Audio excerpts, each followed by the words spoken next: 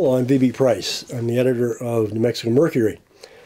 In the wake of the behavioral health care scandal in New Mexico, I'm here today with former state senator and good friend Dede Feldman to talk about the power of lobbyists in the state legislature and the role they play throughout our electoral system. Dede has written a book expected to be out later this year from UNM Press on New Mexico lobbying and politics called Inside the New Mexico Senate, Boots, Suits, and Citizens. She's currently working on an analysis of lobbying for Common Cause New Mexico. It's great to have you here with us, Dede. Thank you so much for coming to the New Mexico Mercury Library. Well, thanks for having me, and I really love being here in your house in my former district in the North Valley. That's right. As we've talked about before, some 700 lobbyists work the halls of the state legislature. Some of them support policies and ideas that I would consider monstrous, and some of them support things that I wholeheartedly uphold.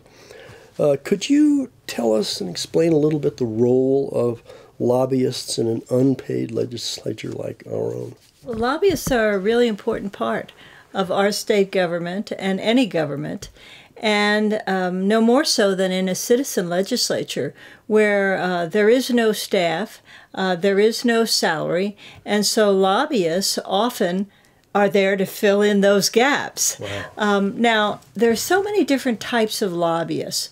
There's citizen lobbyists, like you or I or anyone who goes up there and is passionate about an issue. There are professional lobbyists, and I would say there's a core of probably around 40 to 60 of those. Some of them have more than one client. Some of them have as many as 40 clients. Wow. And then there are also sort of technical lobbyists, folks that are real experts in their field by virtue of their former jobs or their current jobs. There are presidents of universities that come up and act as lobbyists. There are former secretaries of taxation and revenue who come and testify about tax policy. There are water experts who testify about water. So there's sort of technicians, there's citizens, and then there's the professionals. The suits that I write about in my book are really the professional lobbyists that often have more than one client. And sometimes the technicians who come from out of state because they are professional prescription drug lobbyists or represent big tobacco or some other, the NRA, or some of the other big national interests. So in our conversation a while back, we talked a little bit about how many key guys there are, key lobbyists. And we also talked about lobbying as being sort of part of the fiber of the legislative process. Could you ramify that a little bit? Barrett, a lot of this goes back to the fact that we're a citizen legislature, and we don't have salaries. We have per diems, and we don't have full-time staff, although there is legislative staff during the session. So the lobbyists become they fill that gap. They are sometimes the experts, much more so than legislators themselves, who just may be off the boat and can't be an expert on every single issue that comes before them. So they rely on lobbyists for their expertise because they don't have all of the staff to research the issues. And they also rely on lobbyists because they only get about $150 a day per diem. And they need to eat, and they need to drink, and they need to stay someplace. And so, the lobbyists are there in Santa Fe. They're very generous. They're there to take you out to eat. They're there to take you home if you've had too much to drink. And they are like family to most of the legislators. And in fact, they are family to many of the legislators. Some are daughters, some are brothers, some are some are husbands and wives, and the lobbyists themselves also sometimes operate in family units. Their son will be lobbying with them after a number of years, or their brother and sister lobbying teams, husband and wife lobbying teams. These are all, some of the best friends of legislators, because when you become a legislator, you kind of, you spend a lot of time with the in-group, with the people that are in the legislature, with the lobbyists, with the staff, you become very friendly. And lobbyists are there to sharpen your pencil. They're there to get you a drink when you're thirsty. They're there to take your dry cleaning to the dry cleaners. And, it's all very helpful to legislators who are exhausted for most of the time. So out of those 700 lobbyists, how many are really, really influential? Well, it all depends. It all depends upon the session. But I would say there are probably around 60 that are really well known to legislators. They're very influential. They represent maybe 4 or 5 different clients who are in a position to donate to a legislator's campaign. The legislators come to depend upon them, not only for campaign contributions, but also, as I said earlier, to support a kind of lifestyle that you could not support on $150 a day, or on just a normal salary. Legislators get to go to fancy conferences in Chicago, San Francisco, New Orleans. These are just some of the ones that I went to. And the lobbyists are always there. And the lobbyists are always there to sponsor a New Mexico dinner. And during the session, the lobbyists sponsor some of the traditional events that occur every session. The 100 Bill Party. They buy lunches for committees. They buy dinners for committees. Some of them very, very extravagant. And legislators come to feel that they're making so many sacrifices by being a legislature especially opportunity cost, that they are turning down jobs, or they can't really go into a full-time job because they're legislators, part-time. So, so I think there's kind of a feeling, and I include myself here. I am not without sin in this area. Come to depend upon and really like many of the lobbyists. I mean, they're experts in policy. They're your peers in very many ways. So these deeply influential lobbyists, how did they get so close to legislators? Is it because they used to be some themselves? Yeah, one of the reasons why it's such a family atmosphere and such a feeling of collegiality, I would say, is because many of the lobbyists are former legislators themselves. We now have 13 former senators who are currently lobbying, and about 11 former representatives, including the Speaker of the House. In the Senate, we have a former majority leader. We have some very well-respected former legislators who know where the bodies are buried, and they know the legislative history of issues, and that's very helpful to legislators who don't have the time to do that research themselves. It can be very helpful in many different ways. When you have a lobbyist on your side, and when you have a lobbyist who is not on your side. So I know you're working with Common Cause on a report about lobbying. Could you explain a little bit about that project to us? Common Cause has been working on some of these good government issues for years, dating back to Elizabeth Drew.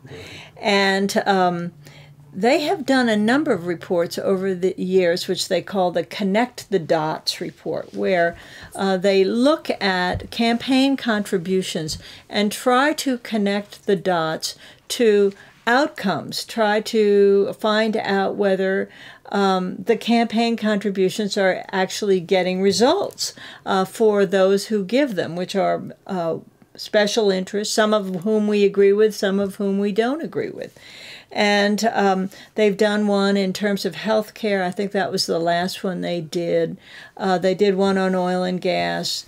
They did one on tobacco a while back. This is one in those series, although it's a little bit different because that was mainly about lobbyist employers and the special interests who employ the lobbyists. This is going to be about the lobbyists and their expenditures as well as the special interests. They are hired guns. And they are, but they're a certain kind of hired gun. And, you know, it really does go beyond roll call votes. It goes into the influence that lobbyists might have on a committee, the friendship that a lobbyist might have with the chairman of committees. And those are not things that you can trace in votes because sometimes it's when an issue doesn't get heard or when a small amendment is attached to a bill in the dead of night, when no public member is there at the committee, only the lobbyists and the legislators. So that's what this report is about. So who are the major lobbyists, and who do they represent, and more importantly, who are the really big spenders? Well, the research for the report that we're working on right now is unsurprising in some ways because the really important lobbyists, the really big spenders in Santa Fe during this past session were the ones that represented the biggest interests, the biggest contributors to campaigns. And these were lobbyists representing the oil and gas industry, which trades off every year with being the biggest contributor to New Mexico campaigns with the Trial Lawyers Association. And the trial lawyers mostly give to Democrats, and oil and gas mostly gives to Republicans. So there's a little dance they do there. But the lobbyists are there. There are about 34 that represent 24 oil and gas companies. Wow. But there are only 2 permanent lobbyists that represent the trial lawyers. But they bring in sort of grassroots lawyers from around the state to help them in lobbying their issues, which are about liability and immunity from suit. So they are very well respected. They're not from out of state. You know, you get lobbyists, some lobbyists fly in from out of state when there's a big issue that threatens their interests. When there's a bill like one I would support or sponsor that would require bulk purchasing of pharmaceuticals. Mm-hmm. That would generate a lot of business for Santa Fe restaurants and for hotels because all of the pharmaceutical lobbyists would fly in to testify before committees so that they didn't have to get lower prices for their drugs that were bought by Medicaid and other programs. But, you know, there are a core probably of about, 40 to 60 lobbyists, professional lobbyists, and they sometimes represent, 10 clients apiece. And some of them may be oil and gas, they may have a real estate client, they may have a university, they may have a payday lender. Some clients, some lobbyists just represent clients from a certain area of the state, or they might represent all local governments from northern New Mexico, or they might represent tribal interests.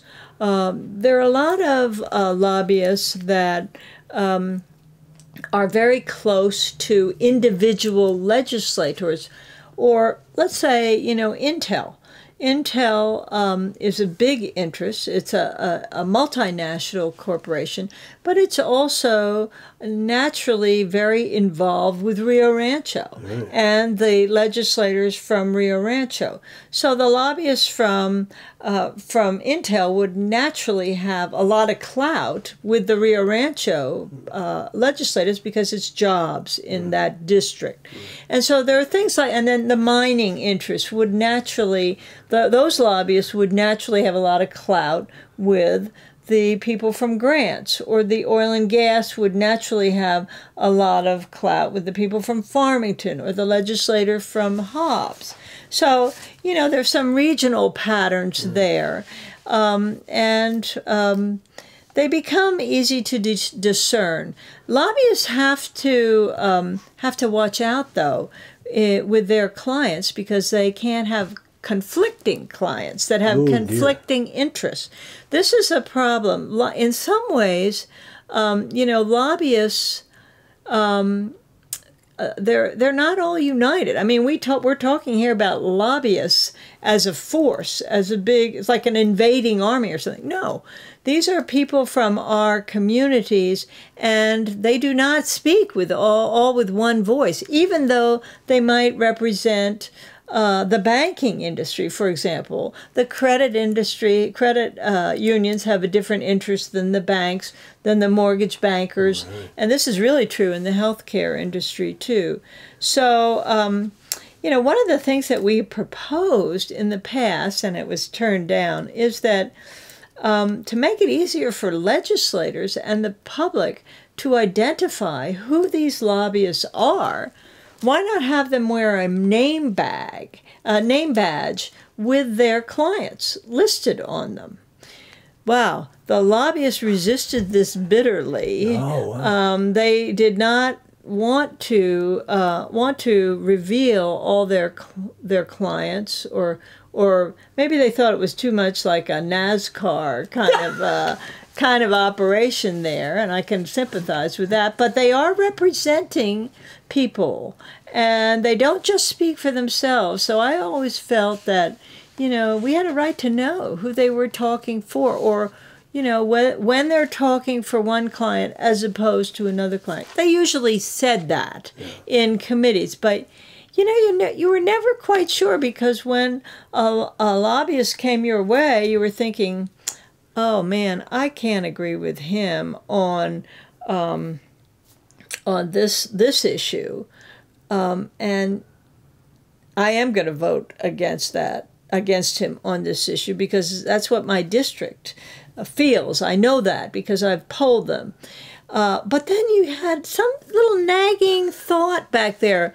Oh, but wait a minute. He's the lobbyist for the railroad and for the primary care clinics.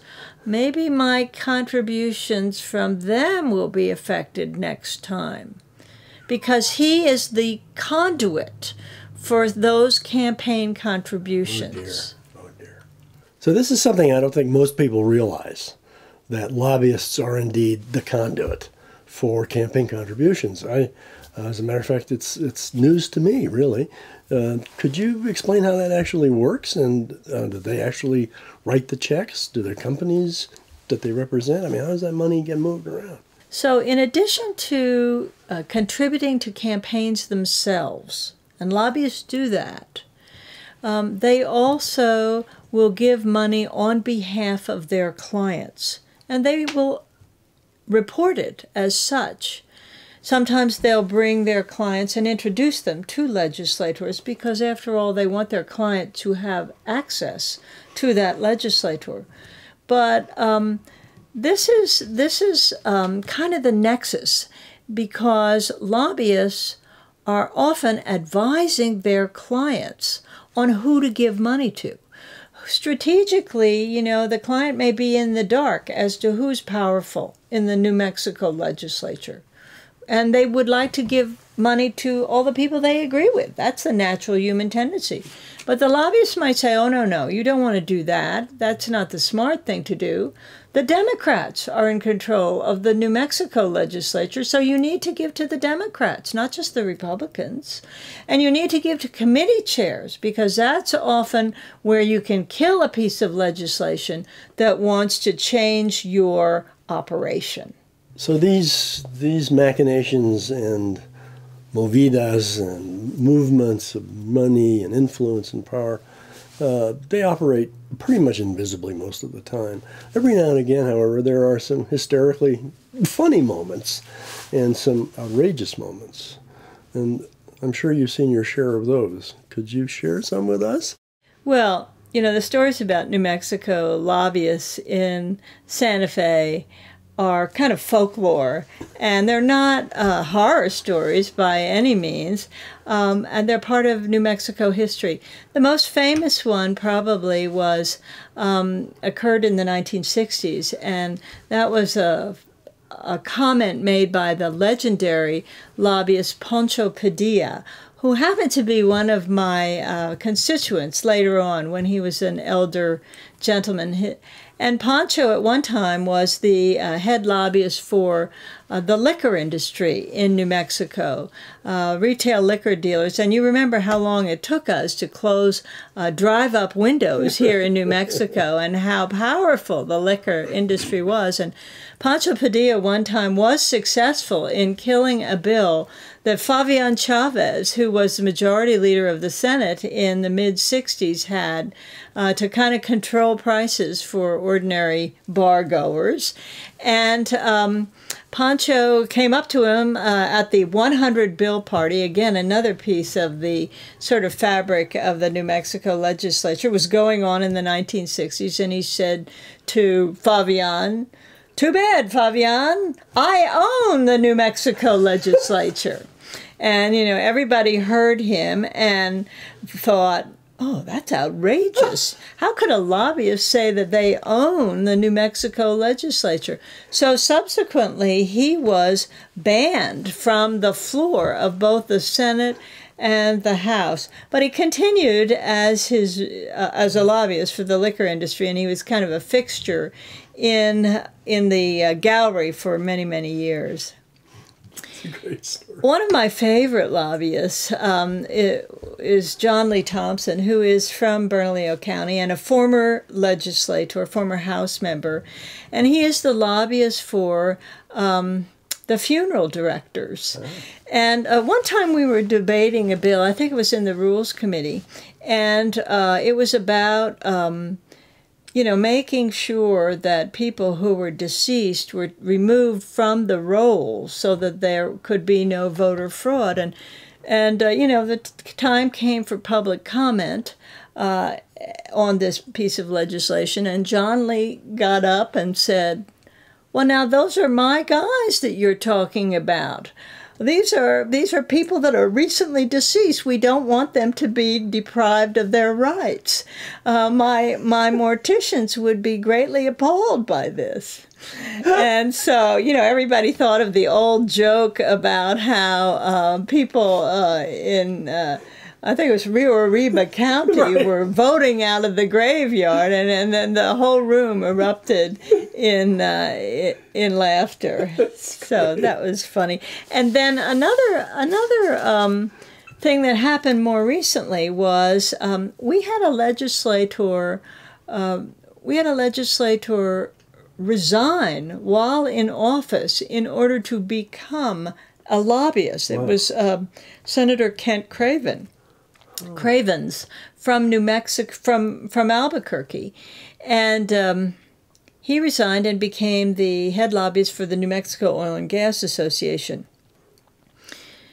And about a month after he had stepped down, he appeared representing the Oil and Gas Association before the Rules Committee, which he had been a member of, and I was a member of that committee as well. And the chairman said at that time, oh, I see Senator Cravens out there in the office. Senator, how are you?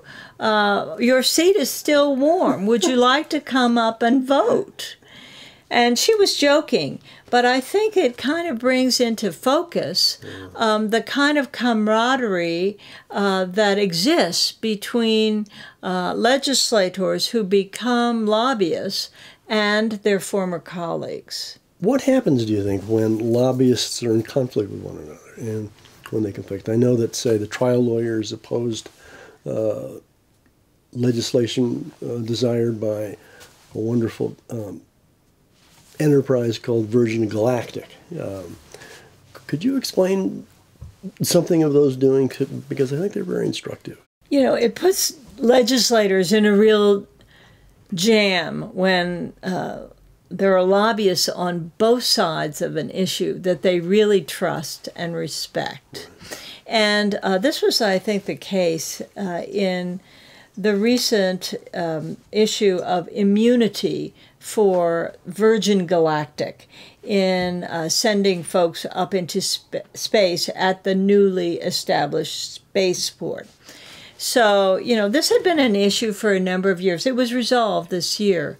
And the trial lawyers had been very adamant that the immunity provision that was initially given to Virgin Galactic to attract them to establish this $200 million spaceport in southern New Mexico, that immunity would go no further, because immunity is not something that trial lawyers want. They don't feel that big corporations or doctors should be immune from suit in the case of malpractice or in the case of shoddy manufacturer of products. It's not in the consumer interest.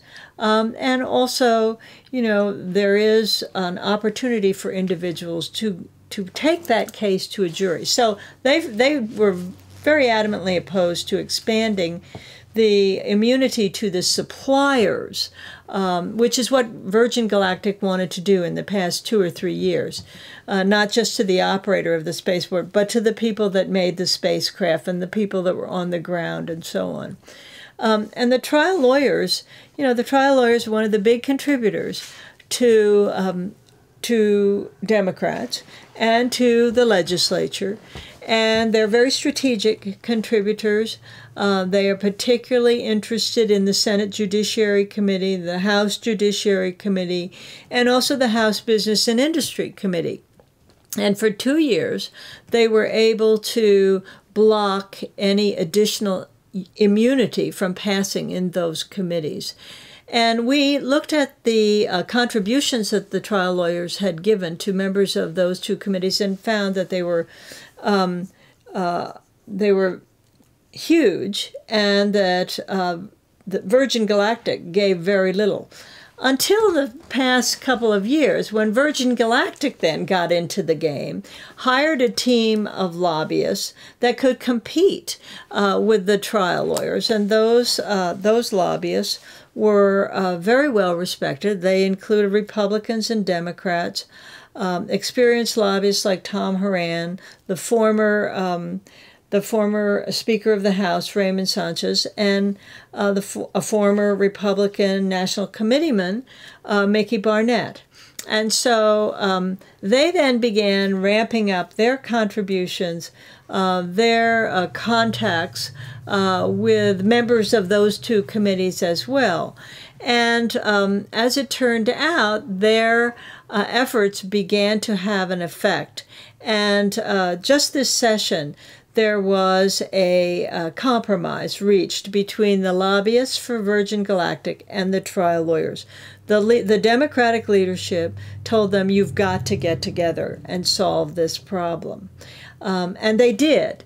So to me, this story shows that the leadership can trump the power of lobbyists if they want to. They can rein in a powerful lobby if they want to. But of course the lobbyists have to be skillful and have the trust of the legislators to be able to strike a deal that will be acceptable to both the leadership and the entire body. And this was. This passed unanimously in both houses. But this was after 3 years. Yeah. It took 3 years, 2 of which were pretty intense battles between Virgin Galactic lobbyists and trial lawyers lobbyists, which the trial lawyers won in every encounter. But then finally, after a new lobbyist team and some contributions and some effort from Richard Branson, who is rather a flashy guy himself, I think they came together knowing that we just can't abandon the $209 million that we've sunk into this facility, for better or worse. When I speak with young people about the importance of voting, I do so in my classes at the university. They all say, "Oh, my vote doesn't matter." Well, then we argue a little bit about that. And then I try to say, but that's not all you do as a citizen. You also lobby. And they say, well, yes, that's true. We can and we do, but we don't stand a chance against the pros. We don't stand a chance against all that money. All we have is just an honorable opinion or an honorable point of view. So it seems to me that as ingrained and deeply embedded as lobbyists are in the process, that it's not exactly the way things should operate. And I'm wondering if there are ways to remedy the most egregious abuses.